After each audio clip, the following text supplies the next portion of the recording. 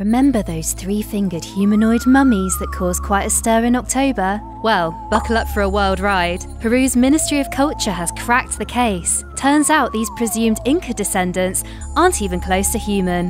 What a surprise. Nope, they're more like the craft project of someone with an affinity for glue, paper, and vibrant lacy fabrics. Peru, already famous for its mystical Nazca lines, has unwittingly stumbled across a new export: alien dolls. There's apparently a lucrative financial market for these synthetic beings, dressed in snazzy sandals and colourful attire. The dolls were discovered not in a mysterious cave, but in a DHL warehouse in the Lima province of Callao, cosily packaged in a sponge-lined box, ready for a transcontinental journey to Mexico. Peruvian forensic scientist Flavio Marenco called the entire investigation a fraudulent spectacle, which is ruining the heritage of their country.